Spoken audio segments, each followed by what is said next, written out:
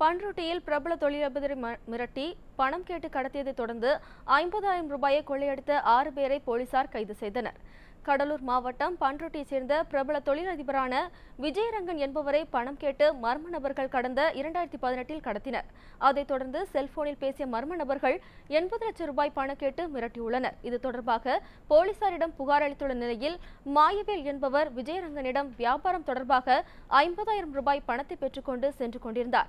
அப்போது அவரை பின்தொடர்ந்து கடத்திய மர்ம நபர்கள் பணத்தை எடுத்துக்கொண்டு பாதி வழியில் இறக்கிவிட்டுள்ளனர். இது தொடர்பாக மாயவேல் அளித்த புகாரின் பேரில் தீவிர தேடுதல் வேட்டையில் இறங்கிய காவல்துறையினர் 4 பேரை கைது செய்தனர். அவர்களிடம் மேற்கொண்ட விசாரணையில் விஜயரங்கனிடமும் பணம் கேட்டு மிரட்டியது தெரிய வந்தது. இதனையடுத்து இவ்வழக்கில் தொடர்புடைய மேலும் 2 வரை கைது செய்த காவல்துறையினர் அவர்களிடமிருந்து கத்தி உட்பட பயங்கர ஆயுதங்களுடன் வாகனத்தையும் மற்றும் 50,000 ரூபாய் பணத்தையும் கைப்பற்றியதுடன் தொடர்ந்து விசாரணை மேற்கொண்டு வருகின்றனர்.